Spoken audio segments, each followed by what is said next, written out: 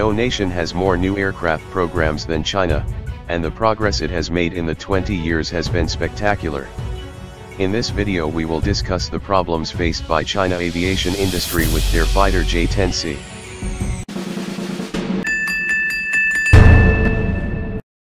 There are a few technologies that are really at the apex of technological manufacturing. And jet engines are one of them. China has long struggled with aero engine technology, so how good are the J-10c engine WS-10c is?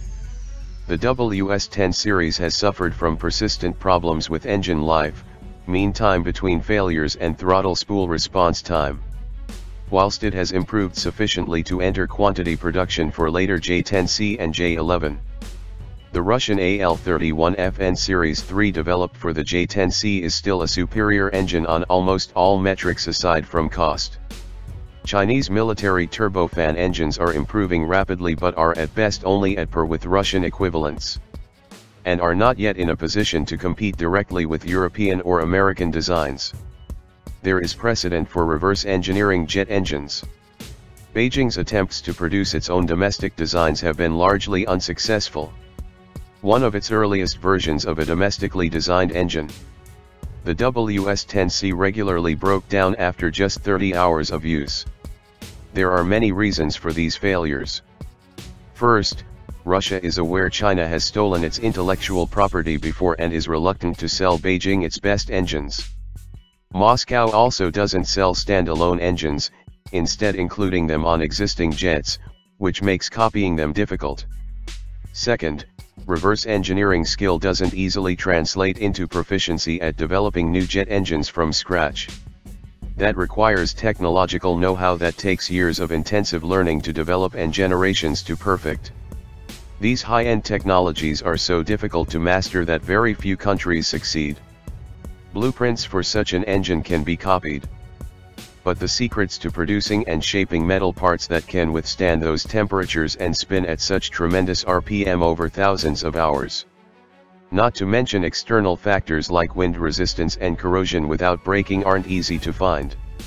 In an attempt to get direct access to the secrets of jet manufacturing, the Chinese state-owned aviation firm Skyrazon, which has been blacklisted by the US government, tried to acquire a controlling stake in Motorsich, a Ukrainian company that is one of the largest producers of engines for helicopters and jets. Despite the setbacks, China has made some progress. Modern variants of the WS-10 have progressed enough that some Chinese jets are being fitted with them, including J-20.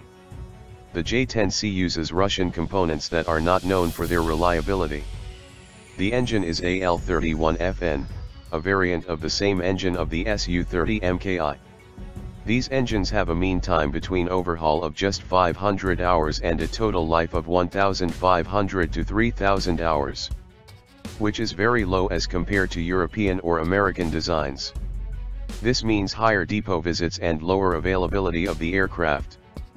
The J-10c has an Chinese AESA radar with 1,200 TR modules. This is a huge number, but the single AL-31 engine of the J-10c isn't powerful enough to provide the electrical power needed for all the 1,200 TR modules. Thus the radar operates at lower capability. The Chinese government is pursuing a range of indigenous innovation and technology development programs. But mastering advanced technologies becomes more difficult and expensive as a country moves closer to the technology frontier. China faces a similar predicament in manufacturing high-end microchips and semiconductors, and has not yet been able to create its own computer chips, which is a vital component in avionics. China is grappling with an inherent conflict of relying on imported avionics technology expertise, due to the complexity of the materials and metallurgy process, and to avoid the costs of acquiring and maintaining the scientific and machining. China's legitimate access to advanced military-specific technologies has been reduced, as Western sources of supply remained closed, and Russia has become more reluctant to provide advanced aviation technology due to China's reverse engineering of the Su-27.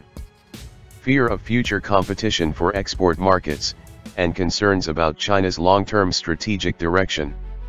Experts believe the J-10c avionics is most likely comparable to that installed on the F-16 and Rafale fighters, but of lower quality. The standard service life of fighter jets is about 8,000 flying hours or about 40 years.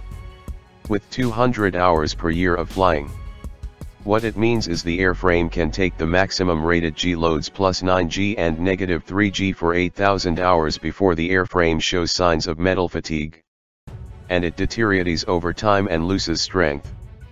These numbers can vary significantly from aircraft to aircraft. Typically Chinese fighters have shorter life compared to the European or Western fighters who have extremely high fatigue.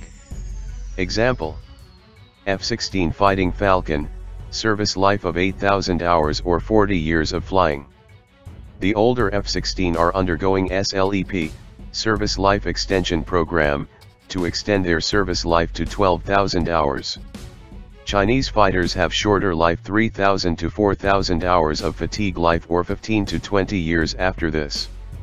The airframe starts developing micro cracks due to fatigue and it doesn't stay safe to fly anymore. Thanks for watching, and as always don't forget to like, share and subscribe.